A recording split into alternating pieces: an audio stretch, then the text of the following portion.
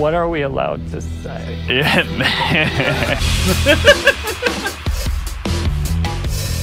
For us, the most important thing is keeping our community together. Making sure that no matter who you are, what platform you play on, you have the same great experience. Yeah. My name's Craig McLeod, and I'm the executive producer on Payday 3. Cool. For me, one of the most important things is really drawing the right learnings from our mistakes in the past.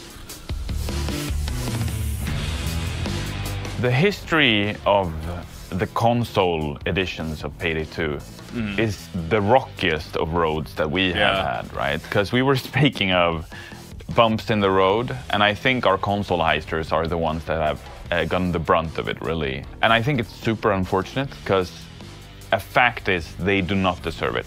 On the contrary, it's our fault historically, whether it's been technical challenges that we've had as a studio, inability essentially to deliver them the experience they want. I will say, historically, as crossplay really hasn't been a thing, there have been limitations on technology. Should it necessarily be oh, absolve them 100% of everything? Remember, the safe cracking stuff, the quote-unquote loot box safe thing, that actually killed my enjoyment of the game for the longest time, but they removed that pretty quick in comparison to a lot of other companies, to be fair.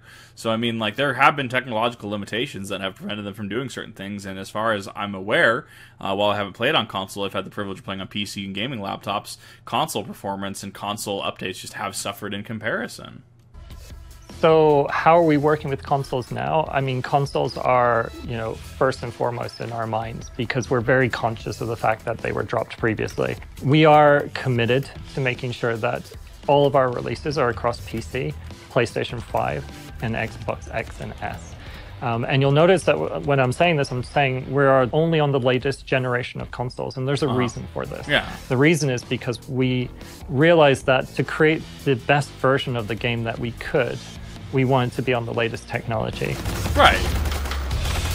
I think that's completely fair. I mean, you're going to get your Xbox bros, you're going to get your Xbox One bros, you're going to get your PS4 bros being like, well, why can't I have this game? I've been waiting how long? I want this game. I want it on this console. I mean, Xbox One, from my understanding, has completely stopped support as far as games being printed on it.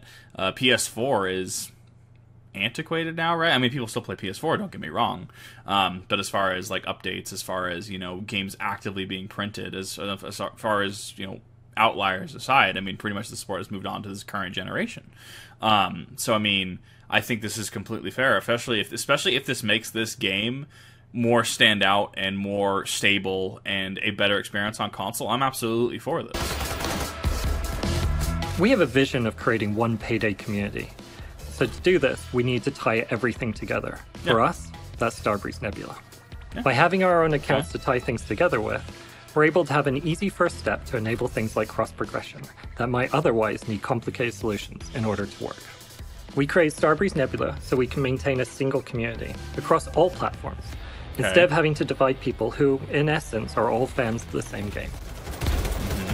I think whatever tools we decide to create at Starbreeze are to the benefit of the players and our ability to make the best games we can. I think it's that simple, right?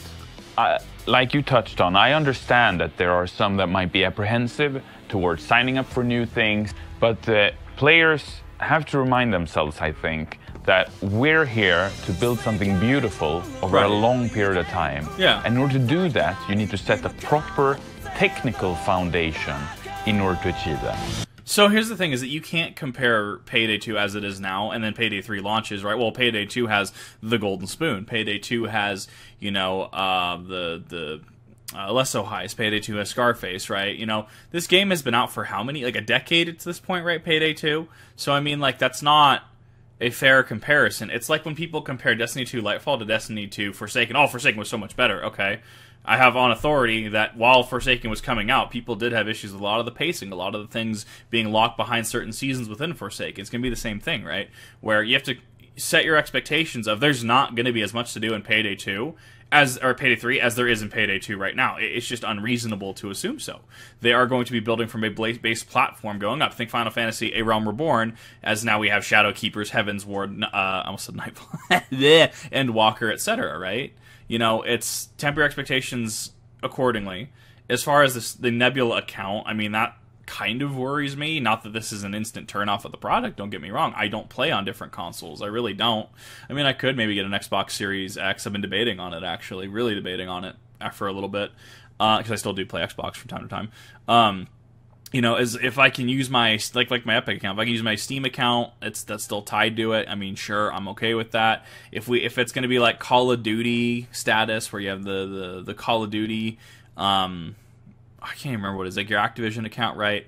Okay, maybe that's going to be a turnoff for me. I'm indifferent on this decision as of now, but I do understand where they're going, and I do think that this is. A relevant thing as far as that this will fix the issue, supposedly, of if I were to play Destiny 2 on PC, right, and I were to go to my Xbox, I will not have all my stuff that I do on my PC. I won't have my Forsaken, I won't have Lightfall, I won't have Witch Queen because I have not bought it on Xbox. Therefore, if you use your Starbreeze account to buy all the DLC, or say you redeem the Golden Badger Spoon if it allegedly ever comes into the game, right, and it's tied to the Starbreeze account, you can go from PC to PlayStation to Xbox, you know, and you could go back and forth between those. I do see this as being a net positive if executed correctly. What would be my message to the Payday 3 community?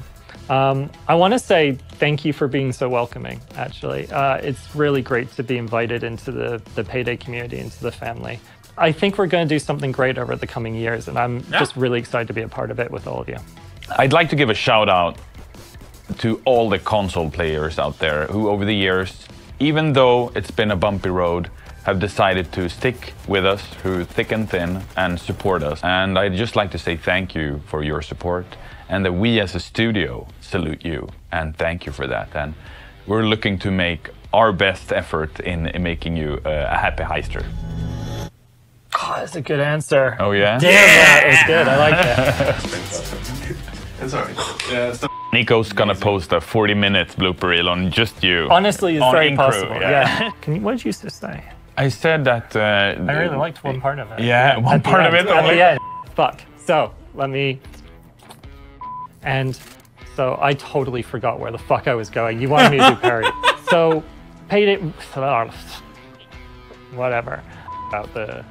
Yeah, I'm going all over the place and losing it, so yeah. But there was a good part of it somewhere in there. I mean, I've already said that I think that they have earned us. The Payday team has earned me pre-ordering. I don't really ever pre-order things anymore, really, because I've gotten there was the Pokemon Sun and Moon, right?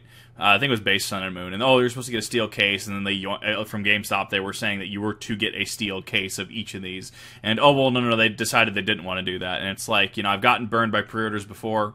You know, I will not be pre-ordering Final Shape as much as I play Destiny. I will not be pre-ordering Final Shape. I'll be getting it. I probably will get the Big Boy Edition. That way all the seasons are paid for at a lesser rate. However, pre-order is not something I usually do. I think Payday's team has earned this. I think that they've been pretty transparent. They have a good experience. I feel that they're leading with a good foot in comparison to a lot of other companies. The Starbreeze account does, you know, there's worry in the back of my mind because other companies have done weird things with it, but I mean, it's not going to be a turn off to the game. Someone also in chat mentioned the double barrel shotgun having 3 shots. To that I say, when have we ever expected super hyper realism from Payday?